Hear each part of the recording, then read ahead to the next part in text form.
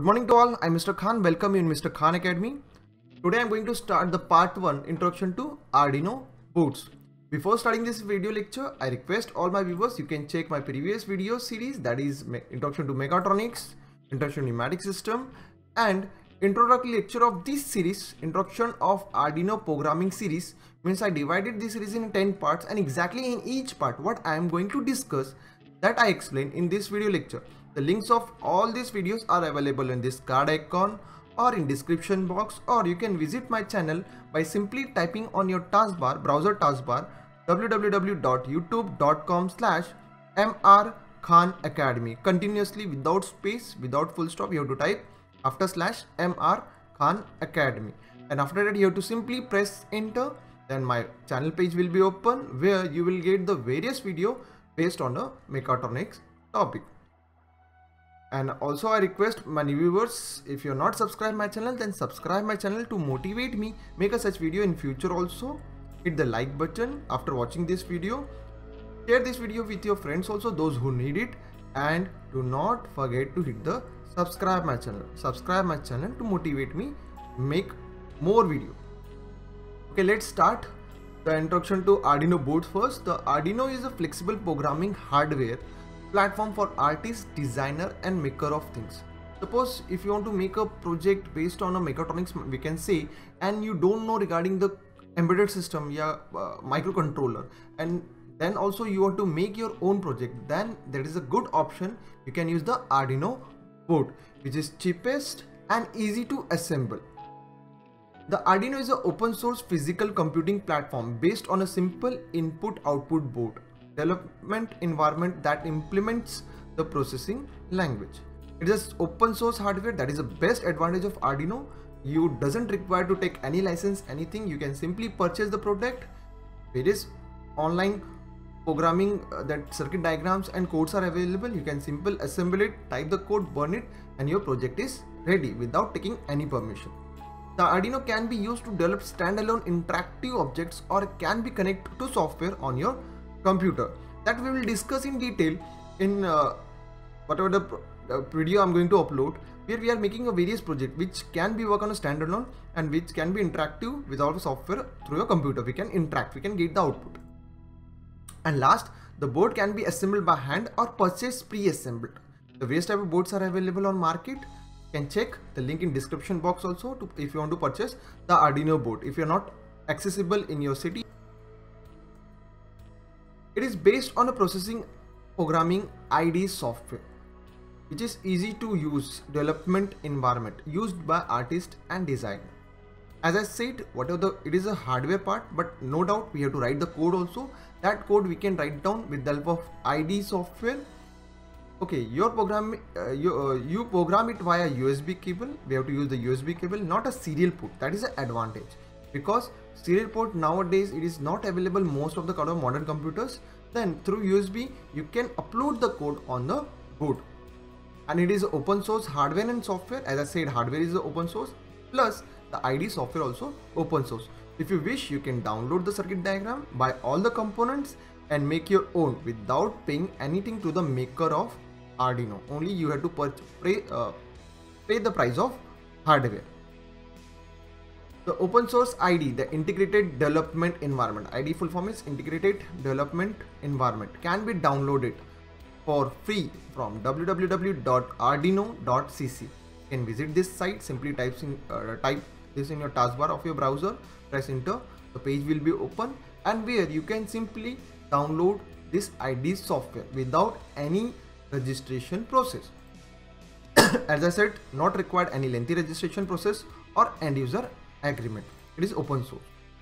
It is a multi-platform environment. If in a system your Java is updated, then it can be run on your system also. It is supportable to Windows, Mac and Linux. This is simple one example of schematic diagram. Yes, pic of Uno board. Okay, what is the difference between Uno and Mega? Then let's start with the Uno. What exactly the difference? It might be it's a new for you. It's look like a microcontroller board. The chip is there. Okay, IC is there, controller IC. Then whatever the interface is pre-assembled, you doesn't require to do anything. Just purchase it, mount the necessary sensors, actuators over here as I discussed in mechatronics, introduction to mechatronics, and start your project. Then what is the difference between UNO? UNO having total 14 digital input output pins. Then on this upper side, whatever the pins are there, this is square boxes pins, then 0 to 13, that is 14 pins. These pins are digital input output pins. This can be input or output which is specified by the sketch you can create in ID. After that, 6 analog input pins are there, A0 to A5, 1, 2, 3, 4, 5, 6. This is analog inputs. 6 analog inputs are there, pin number 0 to 5. These dedicated analog input pins take analog values like voltage reading from the sensor and convert them into number between 0 to 1023. After that, 6 analog output pins are there. Then you can see this is the digital pins. Over here the marks are there. Okay, on this marks, pin number 3, 5, 6, 9, 10, 11. These are the analog output pins. These are actually 6 of digital pins that can be reprogrammed for analog output using the sketch you can create it in ID. And last, the board can be powered for your computer through USB port. Then here, this is the USB port available. You can connect the USB port over here. Then you can get the power supply from here, or if you want to use the standalone, then you can connect the battery over here. The 9-volt battery is recommended, that is 2.1 mm barrel trip, center positive. If is no power supply, plug in into power socket. The power will be come from the USB port, but as soon as you plug a power supply, the board will be automatically use it. Okay, this is all about the UNO. Now ID setup, as I said, you can go in www.arduino.cc/en/main/software. Then you will get the two options. Okay, installer and zip file. You can choose anyone. You can download the zip file and install personally on your system. Suppose the internet is not available. But if internet is there, then my best suggestion means, suppose in your system where you want to install, the internet is not available, you can use the zip file. But if your system already internet is there, then the same PC you want to install, then my suggestion, go with the installer, because the driver update takes place automatically. Here with the help of zip file, you have to manually update the drivers. Both options are preferable, but my suggestion, go with the installer. Then automatically just follow the instruction, easy follow the instructions are there, and your software will be installed on your system. The popular Arduino boards are UNO, Mega, Nano, Mini, Micro, and others also there. But normally in our this 10-part series, we are going to use Mega only. UNO and Mega both are similar boards, only the difference are there the memory and number of pins. That we'll discuss in detail in next slide. Okay, the difference between UNO and Mega. First we are starting with the UNO. The specification of UNO. UNO having the 80 Mega 328 chip, which is 8-bit CPU, 16 megahertz clock speed, only 2 KB RAM is there, and 32 KB flash storage is there. As 32 KB flash storage is there, that is a limitation, less storage, flash memory, that limits the kind of program you can load on it. If the program having the more than 32 KB, then you cannot use UNO. In that case, you need to switch to Mega.